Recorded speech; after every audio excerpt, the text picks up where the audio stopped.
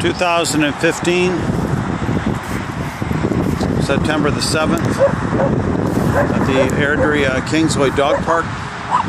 I just left the north entrance, and we're proceeding due north. And you can see this fence line, and come on, guys. And as we proceed north, you can see that the Deerfoot Trail is right there. And if this fence wasn't there, there would be collisions with cars on the service road there and the Deerfoot Trail. So it's very, very important to have a secure fence line. We're looking across the compound here to pan the whole area, and right directly across where I'm pointing is another gate.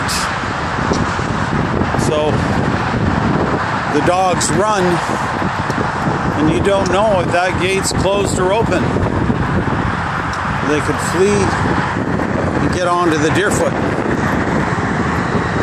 No knowledge if that gate is closed or open.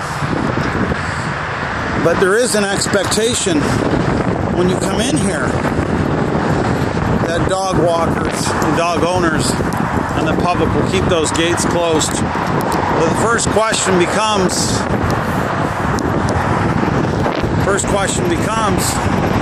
why isn't there a sign on the gate, keep gate closed?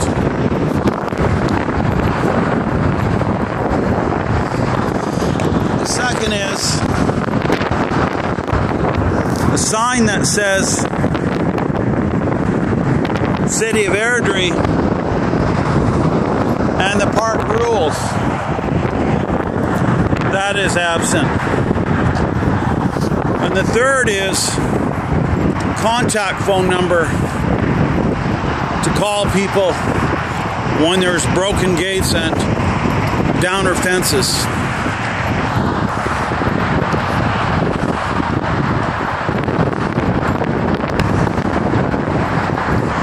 And there is a bylaw on the books throughout Alberta, in every city, that says that no person shall cause a dog to go at large by opening a gate.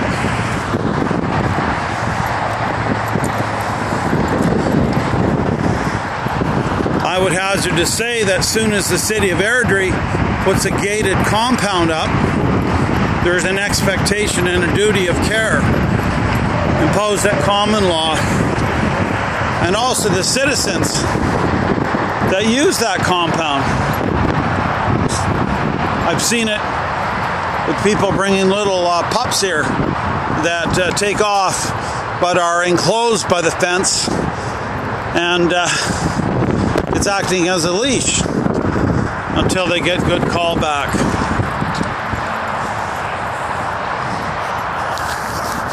So again is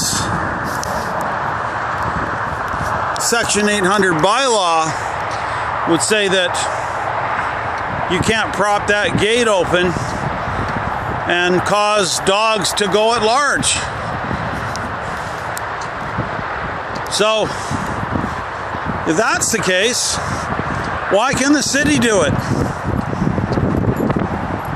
By its attitude and its behavior and its practices of neglect and gross negligence. So, the city does need to take all precautions to make sure that these gates are kept closed, and also to educate the public that come here that those gates have to be kept closed. Richard Herdman reporting from the Kingsway Dog Park, 7th September 2015.